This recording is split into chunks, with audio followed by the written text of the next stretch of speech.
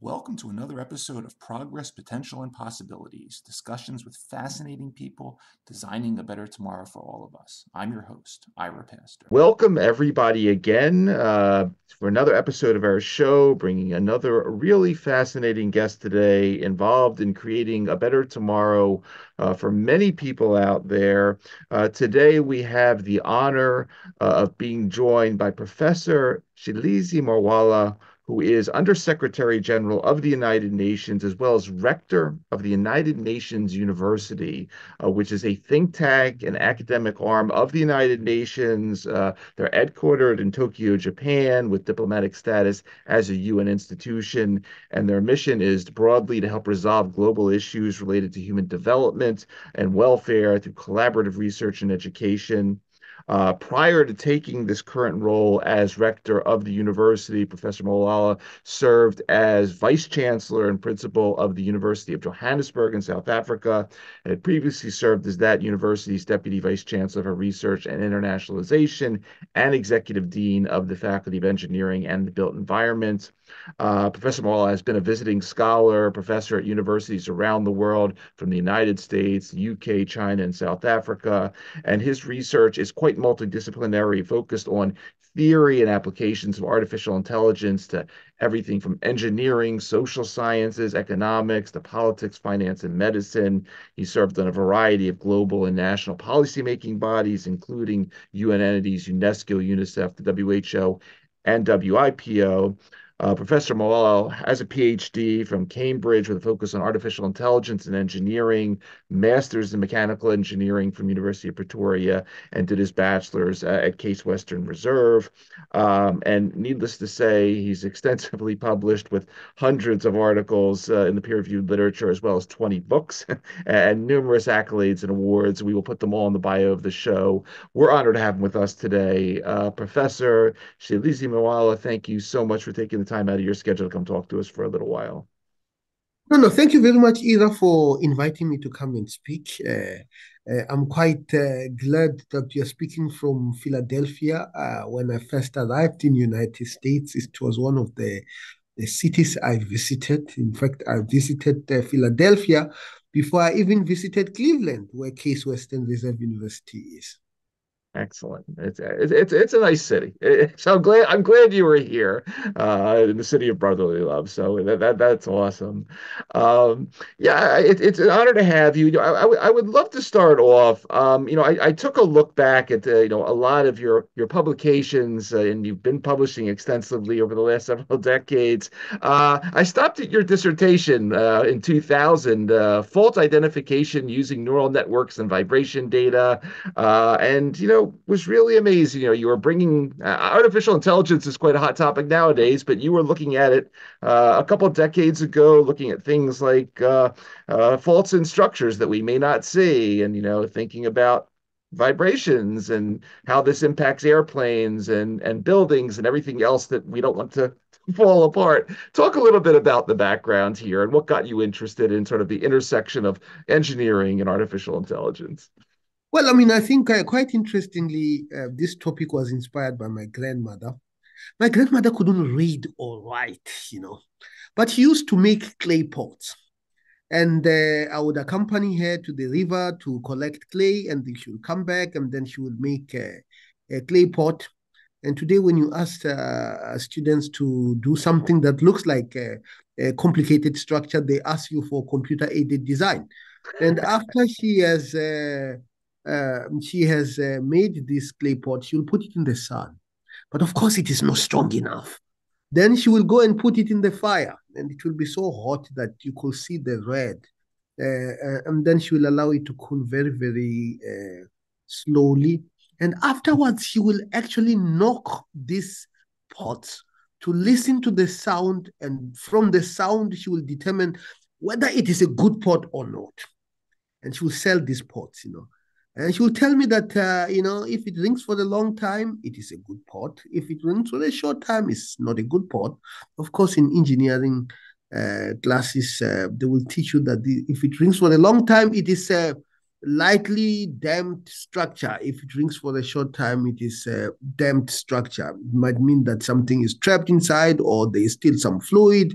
Whatever it is not a good pot, But of course, my grandmother knew all those things without knowing the sophisticated mathematics that underlie this. But as she was, selling these pots, we realized that she was throwing away good pots. And the reason for that was because her hearing was deteriorating. Of course, my PhD thesis was exactly on that. You have a structure, it vibrates, and then instead of my grandmother's ear, you use sophisticated measuring instruments such as vibrometers, and instead of using my grandmother's brain to make sense of the sound, you use a neural network, which is artificial intelligence, And of course, we know now that these technologies are embedded in structures, are based in Tokyo, and we know that Japan has the misfortune of having quite a number of earthquakes, and the buildings have to be monitored. These are some of the technologies that are used to monitor this. And we know in aircraft, which is much, much more sensitive to any form of damage. If your car has a crack, you don't really have a big problem, But if an aircraft has a crack, you have a big problem, So the ability to detect on aircraft structures is quite an important thing to do. And of course, you can use it even in our hospitals to monitor patients that are in intensive wards. And of course, it has become much, much more widespread technology than when I was doing it exactly 24 years ago. I was completing a PhD. So, yeah.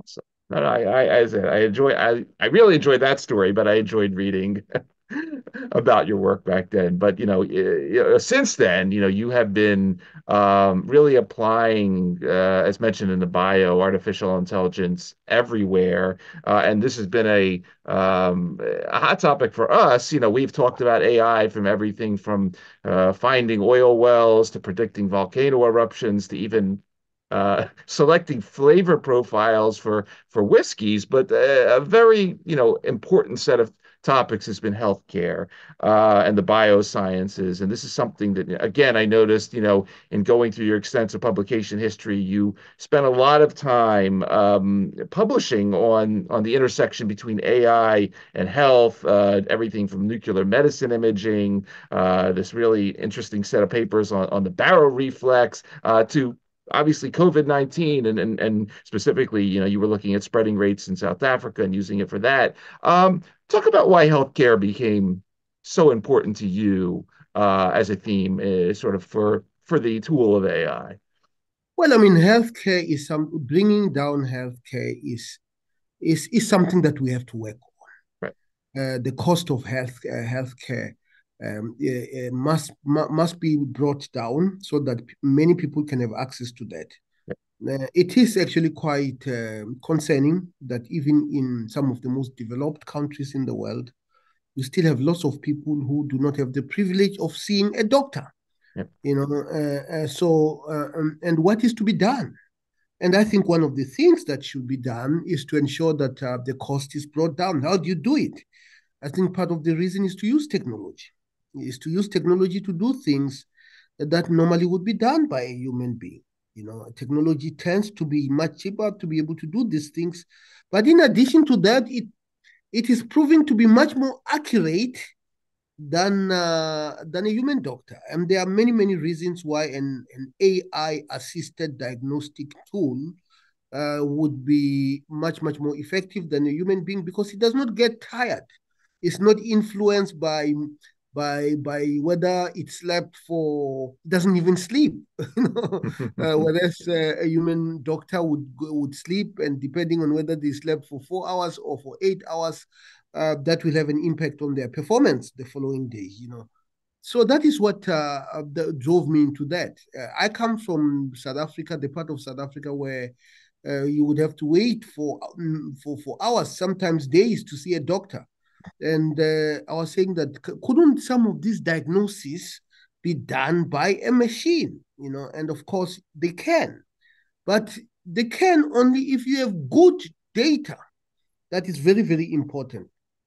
If your data is complete, which we don't necessarily think it is the case universally across the world. And it also works if you have huge amounts of database. So a unified database that and all its implications on privacy and so on and so forth becomes an important issue. So we have worked quite a great deal, and I've had the benefit of working with quite an array of people. We actually have quite a number of United States patents in the subject. And I had the benefit of working with my colleague in Johannesburg, David Rubin, Brian Wigdorowicz, Megan Russell, Maya Perez, all those people to ensure that we can be able to use technology to bring down the cost of healthcare and increase the accuracy of diagnosis. Excellent. And we'll get a little more into that when we come back, sort of talking about the Secretary General's recent convening of the body at the UN to talk about sort of broad AI issues. But before we get there, let's talk a little bit about where you are now, because you're in Japan. The United Nations University is, it was, from what I was reading, originally proposed back in the late 1960s by then Secretary General U Thant, proposing the establishment of it, approved founding in 1972. Talk a little bit about why you're in Japan, a little of the background story there, and then ultimately how you found your way from what everything you were doing at University of Johannesburg to ultimately being the rector of this really important international university, the first actually international university. I was reading about that as well. No, no, absolutely no. I mean, the United Nations University is special in many ways. I used to be the president, we call them Vice-Chancellor. In the United States is the equivalent of a president of University of Johannesburg, which has 50,000 students, 8,000 staff members, and is one of the highly ranked university in the African continent.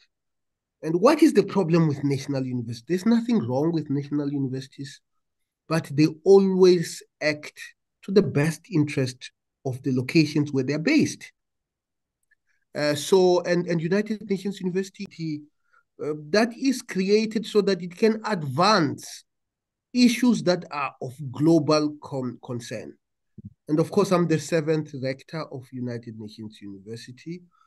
Certainly the first one from the African continent. The first one, James Hester, came to United Nations University after having been president of New York University. The second one, Sujamoko, came after having been the ambassador of Indonesia to United States. The third one, D'Souza, came after having been a president of a university in Brazil. Hans van Ginkel was the president of university in the Netherlands, and Conrad, he was at EAT, rector of ETH in Zurich, and David Malone was a diplomat from Canada. So we are here in Japan as one of the agencies of the United Nations. In fact, we are the only agency of United Nations in Asia.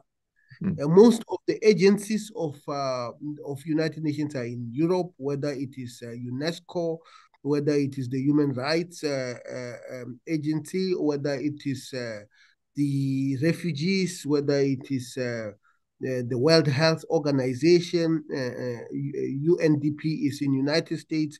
So we are here because certainly Asia is important from an economic perspective, and therefore we have to be here.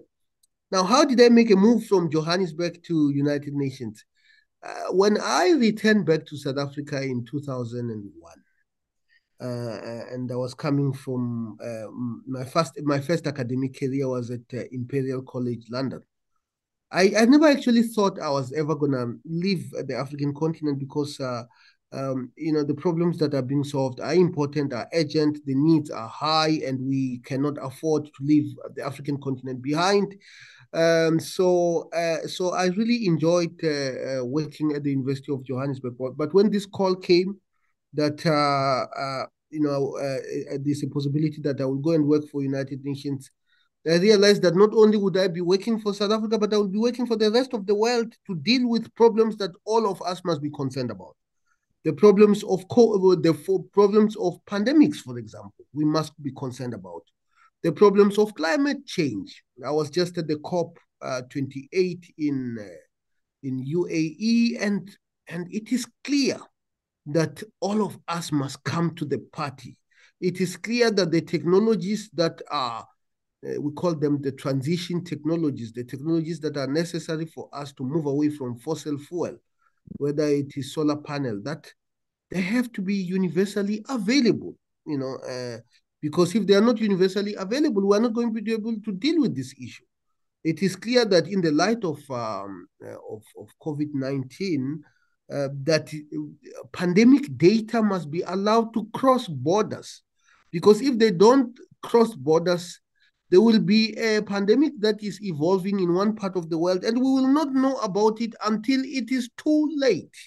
And all of us are going to suffer as a consequence of that. And we have a lived experience when it comes to this. So that is really where we are, why I am here at the United Nations, and I want to advance. Solving global issues together with institutions, both academic and non-academic, political, civil, in all parts of the world. And who just explain who the student body is, because obviously we have profiled some of the unique universities that we have here in the United States. One, for instance, recently I profiled the National Intelligence University down in Maryland, which is specifically, the student body is those in the United States intelligence community. What is the student body for the United Nations University? Well, I mean, it is obviously much more global. Sure. We are located we're in 12 different countries. Beginning next year, we're going to be in 13 different countries. And we only do postgraduate degrees, masters, and PhDs. Global health in Kuala Lumpur, information technology in Macau, China, human and environmental security in Bonn. I was just there. Material sciences in Dresden, in Germany. Economics in Helsinki. Natural resources in my own continent, in Ghana. Biotech in Venezuela, water, environment, and health in Canada, Toronto area, and we do regional integration in Bruges, the economy of technology and innovation in Maastricht, governance in Guimarães in Portugal. And we have 2 institutes that are responsible for coordinating policy, because one of our principal objectives is to turn research into global policies. And when we talk about the High-Level Advisory Board on Artificial Intelligence, I will talk a little bit more about that. How do you take universities are good at producing research, but taking research into the policy domain, it still remains a challenge. And many of them can be able to do at the national level. At the international level, it becomes even much more tricky, and that is what we are doing. We take research, and it becomes ultimately a policy that guides us, that is governed by ensuring that our objective is the collective good of all of us. Mm-hmm. Mm-hmm. And as you were just mentioning, we're going to be putting the links, obviously, to the university and the bio of the show. And you mentioned all those really specific institutions that feed into providing the education to address what's known as the United Nations University Strategic Plan 2020, 2024.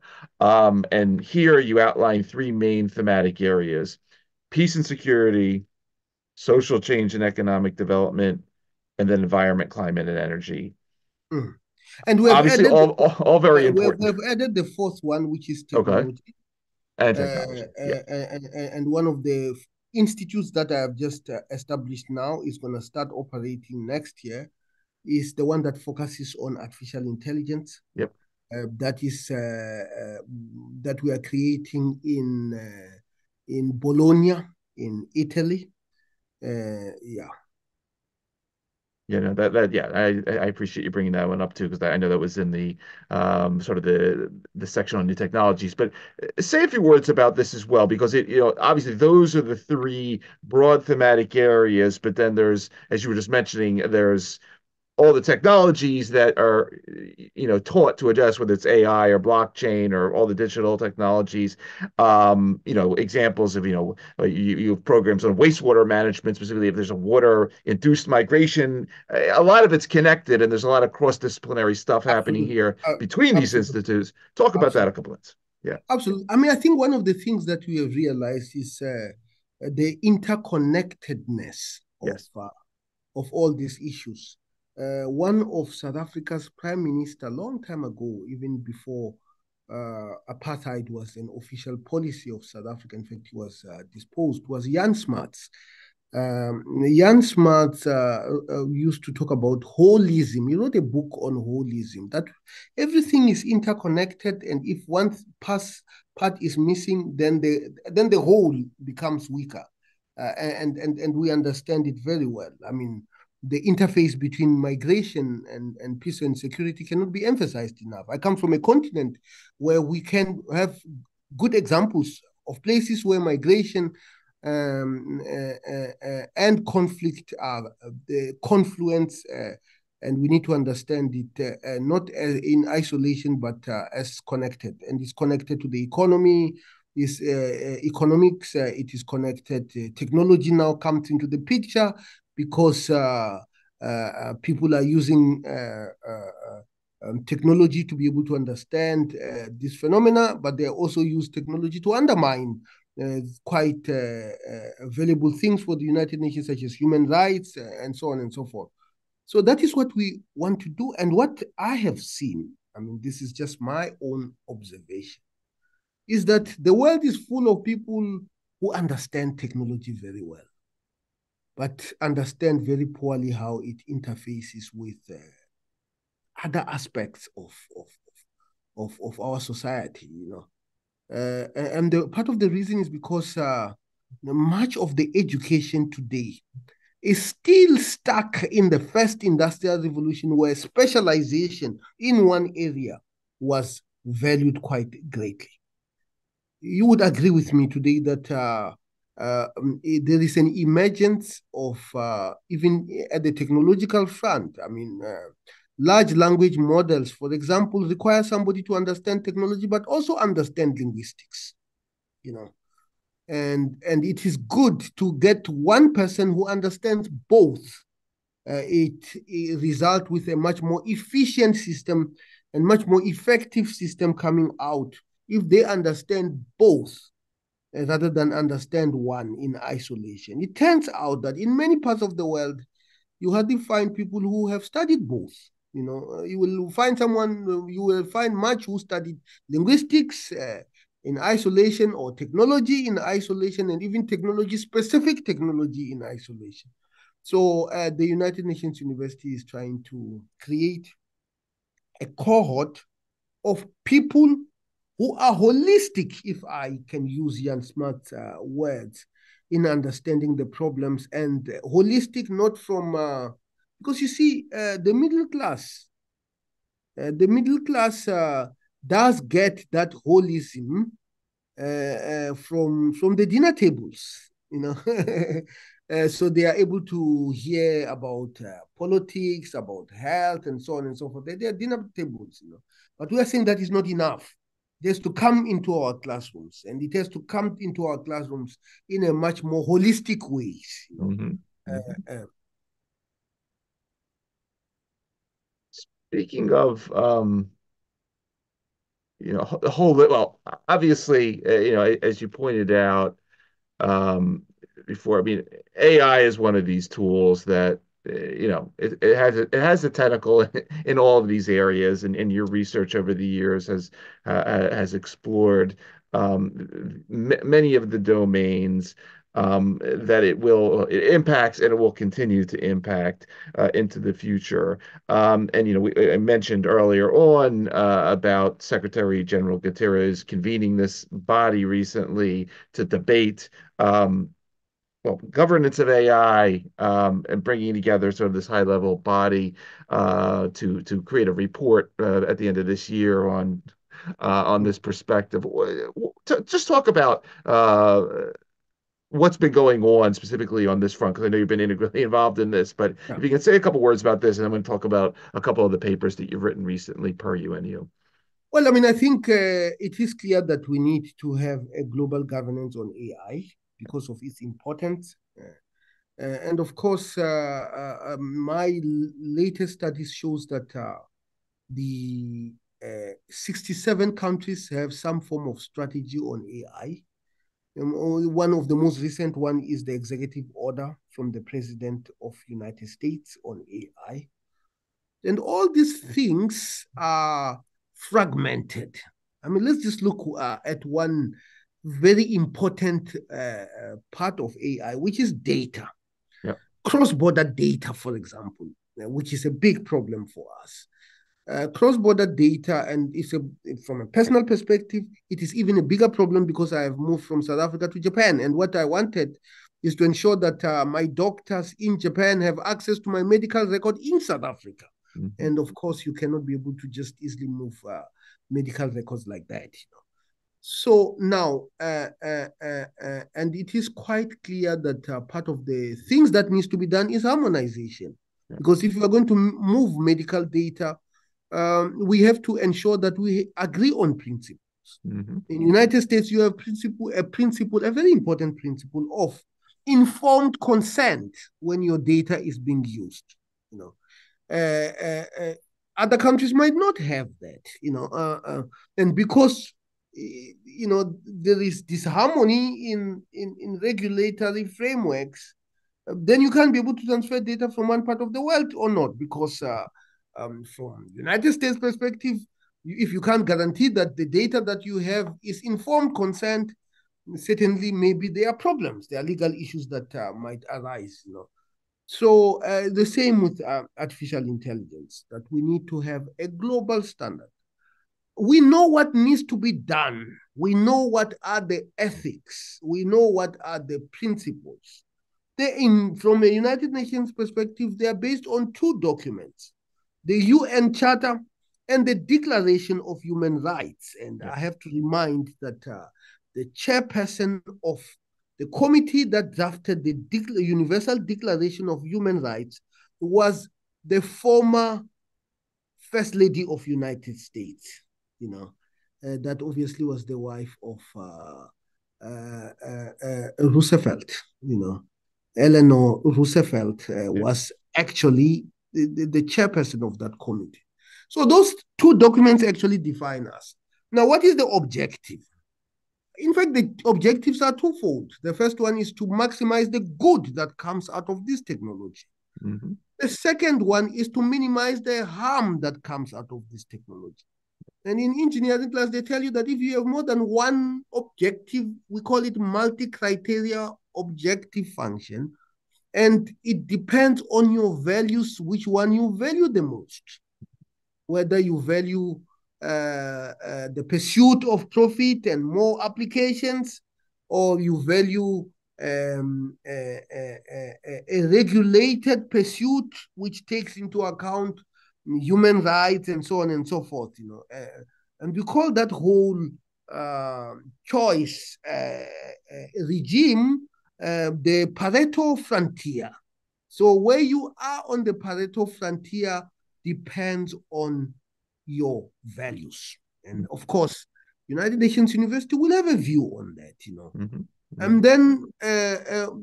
And then what we also need to do is to find a mechanism that will ensure that we maximize depending on where we want to be in the Pareto frontier, the good that comes of this technology and the harms that potentially can come out of this technology. The mechanisms will include incentives. It will include disincentives. It will include the structure of the governance model. And we have good examples in which potentially harmful technologies have been governed. I think the nuclear technology and its non-proliferation is a testament of a success of such governance model. The biological weapons and the fact that they are not widely proliferated is another example. And we have a resolution 1540 that deals with that. So we want to get something out of that. And as you're, talking about maximizing the good and minimizing the bad, you've been writing, quite a few papers lately, per the UNU on these various topics, and I thought we just touch on a couple of them just because they're extremely timely. And one, obviously had to do with your paper, militarization of AI has severe implications for global security and warfare.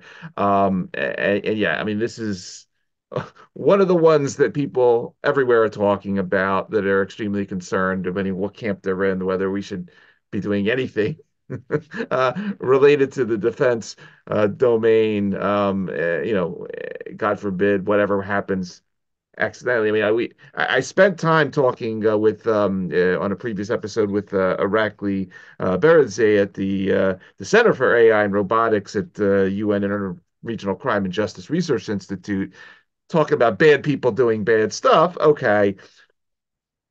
The issue of militarization brings up the themes of, as you point out, look, you might have good governance mechanisms, but things could still, you know. Well, I mean, I think one thing that we need to note is that this is a technology that is easy to spread. Yeah. And the technology itself is actually simple technology. It's less simple than nuclear technology, even though nuclear technology is 80 years old. Yeah. This technology is very, very easy to spread. A multi-layer perceptron is a simple model. To train it is simple. To distribute it is simple. Very, very simple. You can actually send it via an email quite easily, You don't necessarily need a physical infrastructure. Of course, you do need computational infrastructure. That is why the chips are some versions of the chips are strategic, and I have issued a policy brief on that.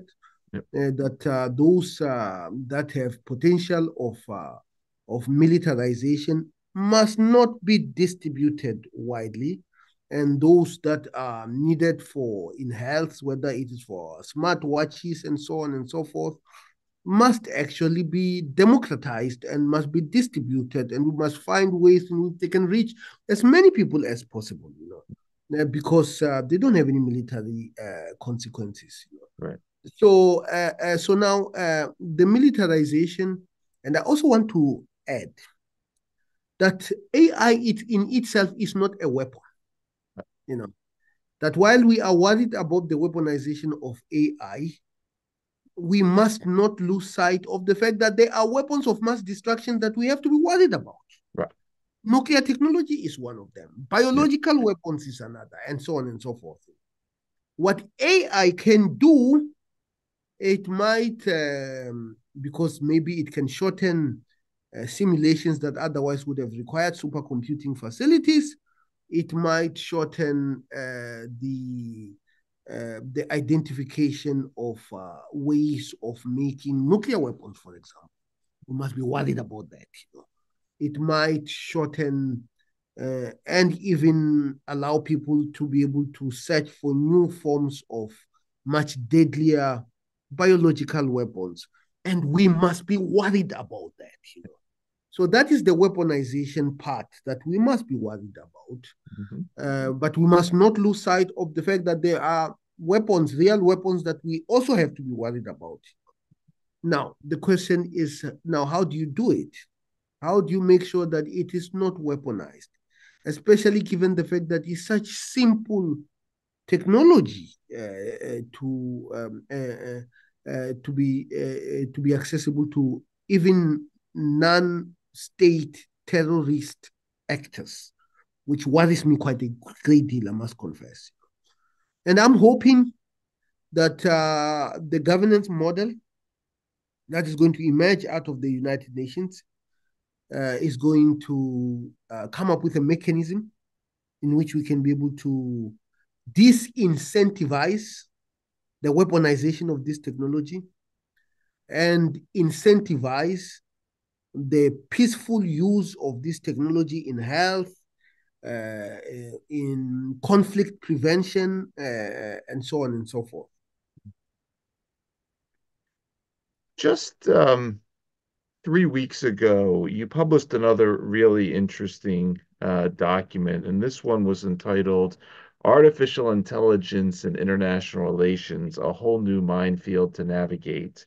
And it's, you go through an extensive list of, all the things that we need to be thinking about as AI permeates our international relations between countries. But you point out at the very beginning, like, look, international relations is all about connecting with one another.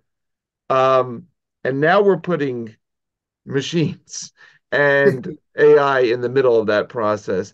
Talk a little bit about, again, we want to maximize the good and minimize the bad here, but say a few words about this, because this in some ways is a little scarier.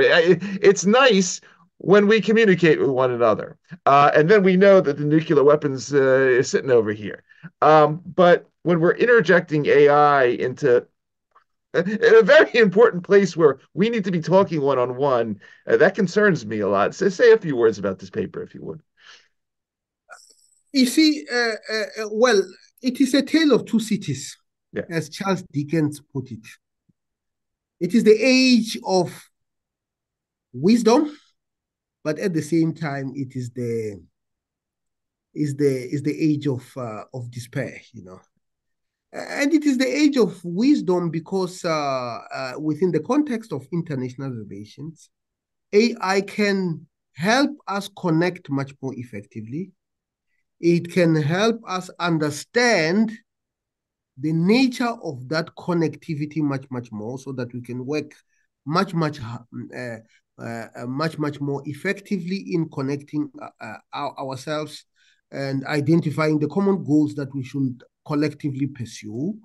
It can be used to understand interstate conflict. We wrote a book on this already more than 10 years ago, so that we can prevent that. It can allow us to be able to interject people who want to harm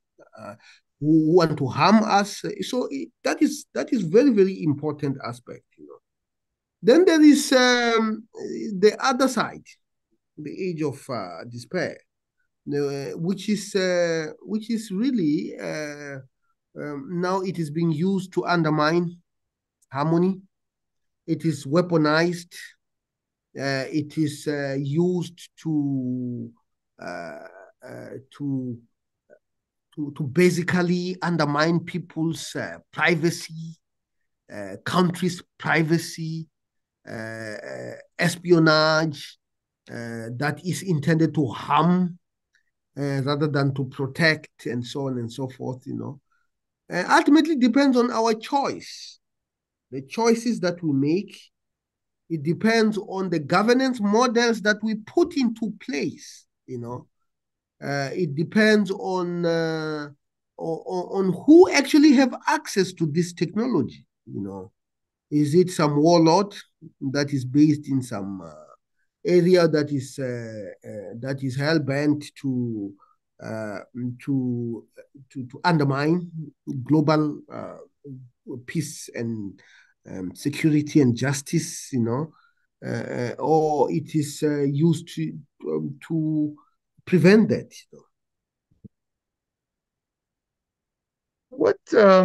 What's coming up for 2024? Obviously, we just touched on a couple topics, but there's and again, people that are watching and listening to our discussion now will take the link and they'll go to United Nations University website and see everything that's happening. But what are some critical things that are coming up? I mean, obviously, it's a 2023 was an interesting year on the international front. I don't need to tell you, but things coming up for 2024 that are interesting that you're looking forward to. I mean, you just got back from COP28.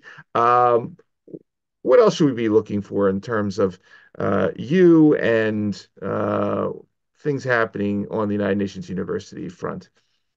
Well, I mean, I think globally, I'll start with globally and then I'll come to United Nations University. I think globally, you are going to see much more synthetic data being used to train AI. Mm-hmm. And we need to understand that. We are developing a policy with regards to the use of synthetic data. This is data that is used to train AI system, but you don't go and measure the data, but you allow you generate it using a computer. It's not as good as the real deal, the data that you have measured. According to the Gartner Group, 60% of all AI systems are going to be trained using this, and I think there's going to be quite a lot of activities around the implications of that on the accuracies of the models. We already know that the world is already fragmented into the data-rich part and the data-poor part.